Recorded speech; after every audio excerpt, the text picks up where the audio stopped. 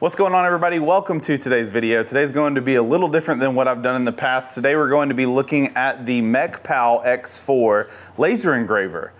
This is a 22 watt laser engraver, so it should be pretty powerful and it's at a decent price. Let's see what it can do. I'm gonna go ahead and get this unboxed. I've got two cameras going. I've got a little GoPro over here, or action camera, so you can get a different view. And yeah, let's see what it looks like on the inside. One thing that's supposed to be super nice about this model specifically is it comes pretty much basically assembled. So you can see the box is a little large. I think the footprint on this thing is roughly around 24 inches in depth at its longest part, almost a full square too. So that should give you an idea on what kind of desk or workbench or wherever you're gonna be setting this up, what size you're going to need. So here we go. I'm gonna leave that open because we're probably gonna need it here in a second. We open up and we've got something here. You can just go ahead and remove this. Whoa, okay, cool. So everything looks to be basically assembled in the box. This is great. So we're just gonna go ahead and take everything out of the box, get it laid out on the table, and then we'll continue the assembly. Also, as I'm getting this unboxed, I do want to mention that this actually comes with a air assist in the box at the price point, which is awesome. This makes sure you're not going to get a lot of laser scorching on your wood or anything else you're burning, and just overall helps with the engraving process. This was an added feature that I had to buy on my X tool, so it's really cool to see that this was bundled with this laser engraver. So we are unboxed. We've got basically a fully assembled unit, the laser engraver itself, power supply, Ethernet cable, what looks to be a Wi-Fi antenna, USB, and SD card, the air assist, as well as some leg risers here. Looks like a little brush for cleaning, and your safety glasses. One thing to note is it's very important that you are using safety glasses when you are going to do any sort of laser engraving. This is horrible for your eyes, as you can assume. So we also have some sort of, this is probably a test, like acrylic, looks like, oh yeah, basswood. You can use little wrench and some thicker cardboard that we can use here. Phillips head screwdriver and the user manual. We're gonna take a look at this, get this set up, and then we'll check back in a little later on. Well, as you can see here, we have some stuff to talk about with the Mecpow X4.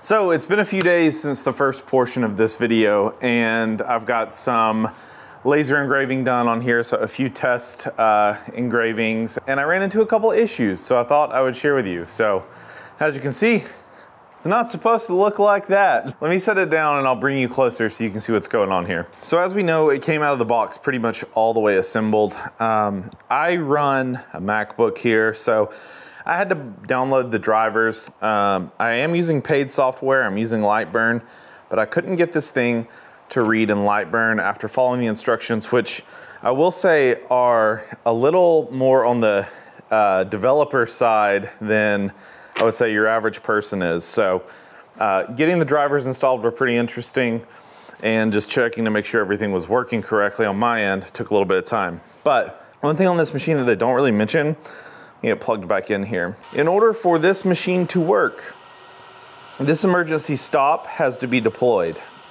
which, yeah, that's great. Emergency stop, awesome. But what's really weird is on here it says that you need to turn it to stop it, or at least that's how I read it in English. It says stop, turn. But that's not really the case. That's to deploy it so you can then press it to stop it.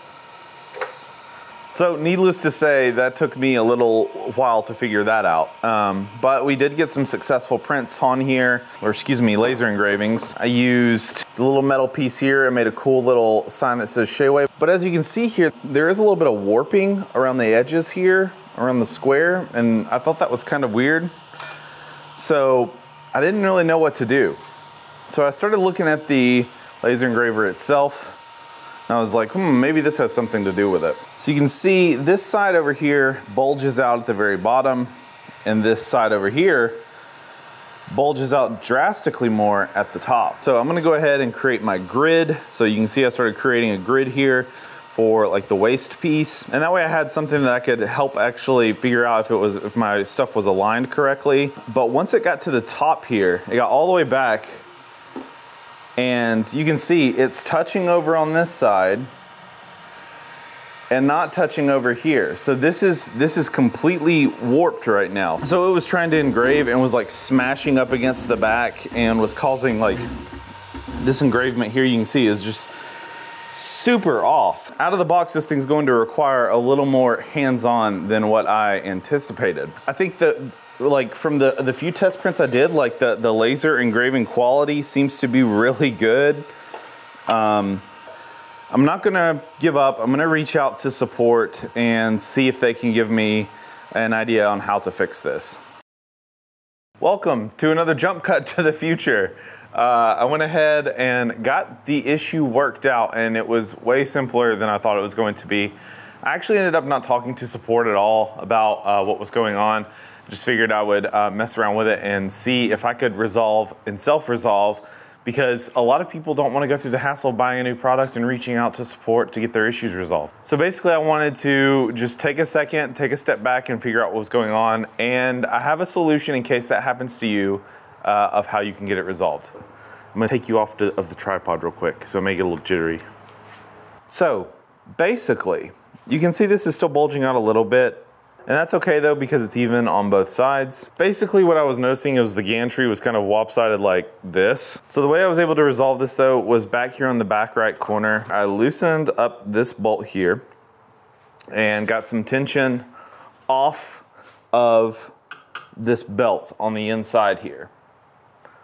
What that allowed me to do was kind of add a little bit of pressure and kind of pull this back while pushing this side forward. And surprisingly enough, that seemed to resolve it. You know, I tightened everything back up and now it seems to be engraving with no issues and straight, and it is able to go all the way back here. And check it out. Touching on that side. Still not completely touching on this side, but you know, if I press a little forward, it does. The thing to think about is it doesn't really have to touch even on both sides, because there's limit switches, and that's what you're wanting it to press. You're wanting it to, whenever it clicks back here, that whenever it's even on this side, that it's touching that limit switch.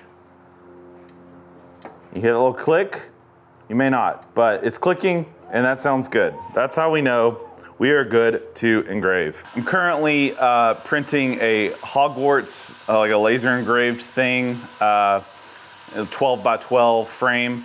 That's the cool thing about laser engraving, is you can go to any craft store, or honestly Goodwill's too, funny enough, has a lot of like just blank wood canvases that you can use to engrave on. I even went online to Amazon and bought some of the little basswood things, and I made like a jig. Let me show you. So I made this like little jig here, literally just cut out a 2x3 square. And what this allows me to do is it allows me to place this down, cut it, I can align this piece, and I'm able to line up leather patches on the inside here. So if I wanted to mass produce leather patches with things written on them, of course this is proprietary information, like this is Billy Strings, the musical artist, and then Old Town Sportsman, the kayak brand that I use.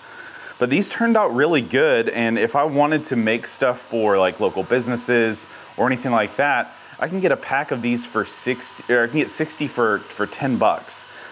Throw them on my laser engraver.